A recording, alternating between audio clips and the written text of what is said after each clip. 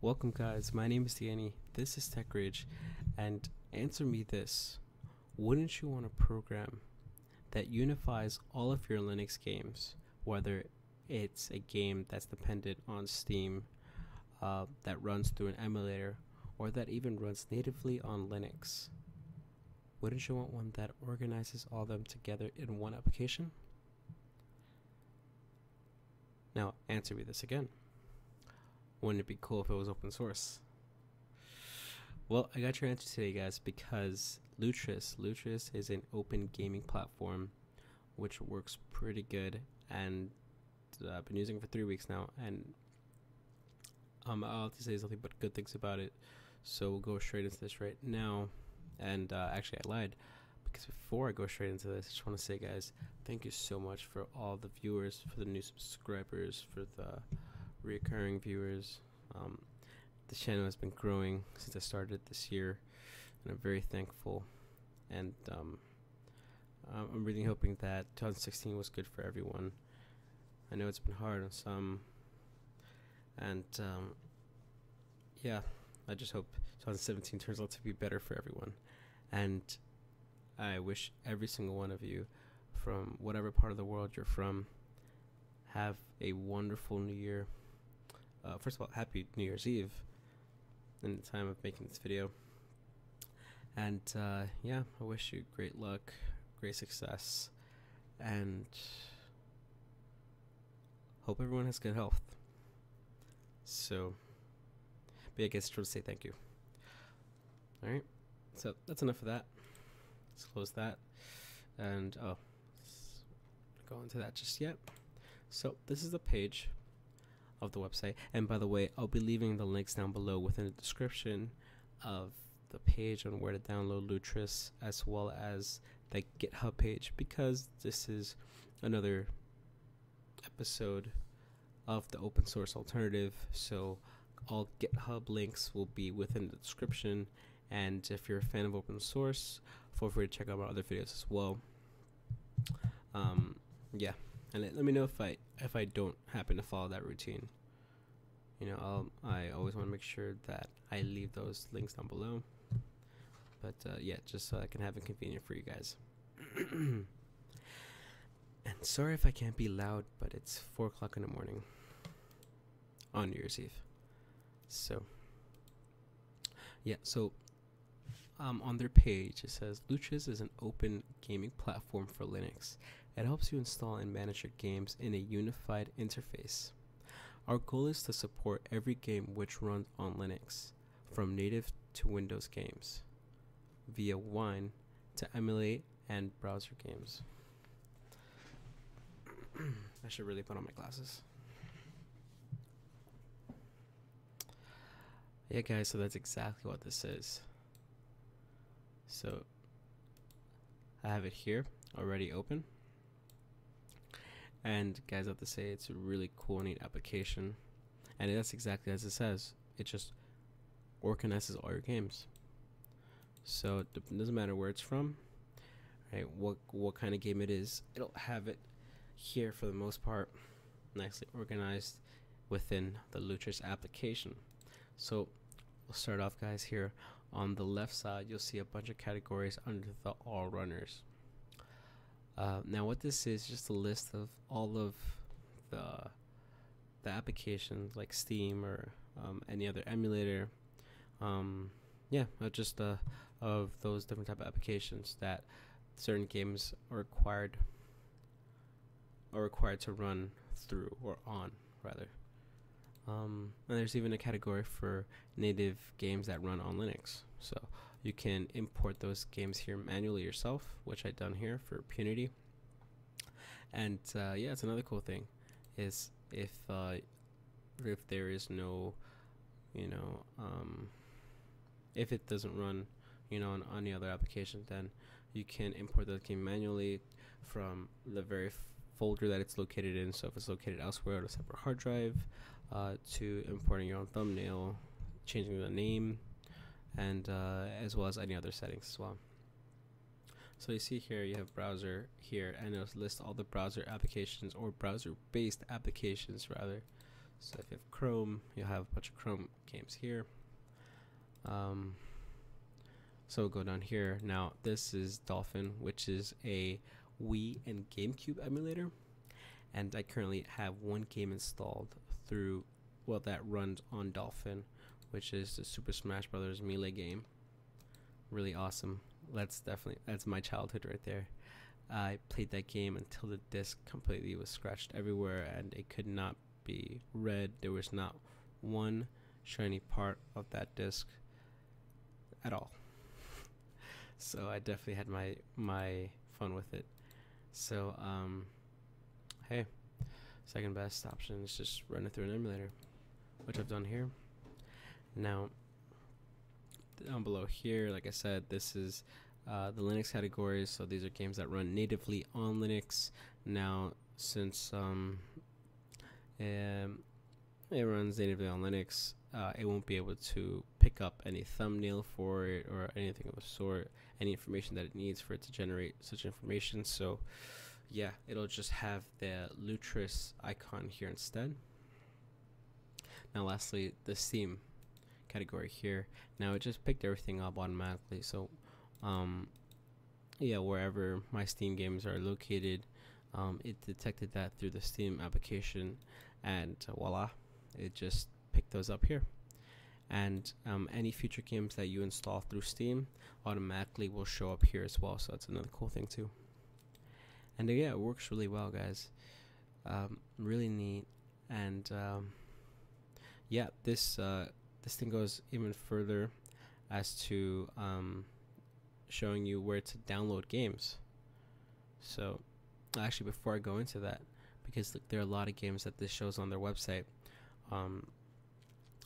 like games from that support a wide variety of platforms that are supported on Linux. Like for instance, a lot of old Atari games to PlayStation 2, 3, you name it. There, native games that run on Linux, whatever it may be.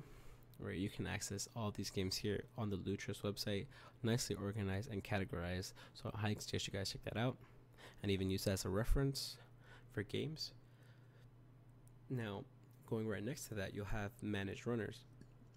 Now, this is what I wanted to get into before going into here, because under managed runners, if I click here, now you can install all these different emulators directly through Lutris. So it makes it even more convenient for everyone. So you don't have to go through the process of having to find out where to download it, installing the PPA or whatever it may be. You can just install it through here, and yeah, it'll go through the process of having it install. So currently I have Lutris installed on my Ubuntu 16.04 LTS version, so it'll install the .deb version. And yeah guys, so you have options like I said, like browser options. You see Atari 800 games. Go all the way down here. You have PlayStation 2, well, PlayStation and then PlayStation 2 emulators. Yeah, just a wide variety. So it's really neat. This application just has everything bundled up, so it's more convenient for everyone. Yeah, and I just think it's really cool. Everything works really well. And for my last step, I'll show you guys how to launch launch a game, but I'll show you that later on. So now if I were to click here under browse games, see it'll open up within their homepage. And like I said, it has everything nicely organized depending on which platform it uses. Well, if it's an emulator, or even if it runs independently on Linux. So you see, click Linux here, and voila, now everything here you can download yourself. So yeah, and I was on amnesia because I was thinking, should I try it or not? I'm a wuss when it comes to horror games, but I've always had a thrill for it. But I can't play these games alone. I really can. I don't know. I suck. So you see once you click here, now you have different options. Now you have the option to install it, but through the Steam application. Click here, and now it'll install it through the GOG.com website. Right, and this will be the This is the native version for Linux. There's also the Sura version, which I'm not really sure what exactly that is, and just a brief description of the application. Of the game. So it's very neat. So I really suggest you guys, browse to this website. They have a wide variety of games, right? Which I'm definitely going to be checking out the next coming days. So that's for that. And what else here? Yep. You see, you can click on any one of these games here, and then click play games, or just double click. You can, there's the stop. Yeah, you can stop the game from playing by clicking here. And another cool thing too, like I said, is that you can manually import your game. So the way you'll do this is by clicking here in whichever category. Now the first thing you have to do is select which runner. So if you have certain runners already installed, like these here have installed, I can just select from here, say Dolphin, right? I can put in the title of the page, of the game here. And say for instance you don't have that runner installed already on Lutris, then just click install runners, and then it'll pop up this again, and then you just install it. So if I go to game options, now this will change depending on which runner you have selected here. So now it says ISO file, so this would be the file of the game within a ISO format, right, that it needs in order for it to run through the Dolphin emulator. So I see you got runner options, custom executable for the runner, if modify these options, supersede the same options from the base runner configuration. So you definitely want to be careful of what you're doing. If you don't know what you're doing, I suggest just leaving it alone. Then also you have system options. You can choose whether to run it through the terminal or not, which application or which shell, and any other options here.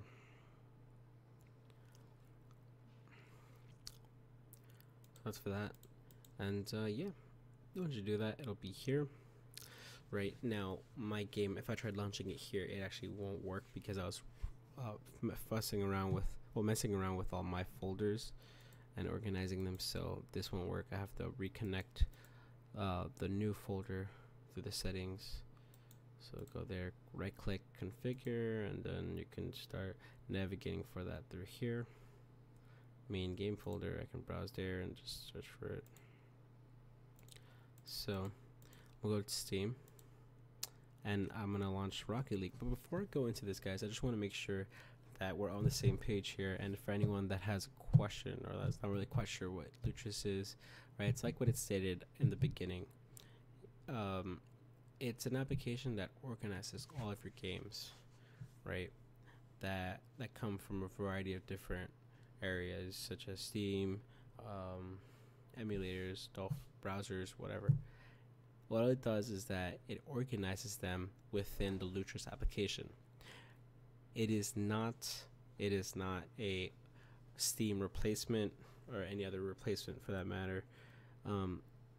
It just organizes them in a neat way for you to have your game sit there, but it'll still launch through whatever dependent application it needs. So if it needs Dolphin emulator, like my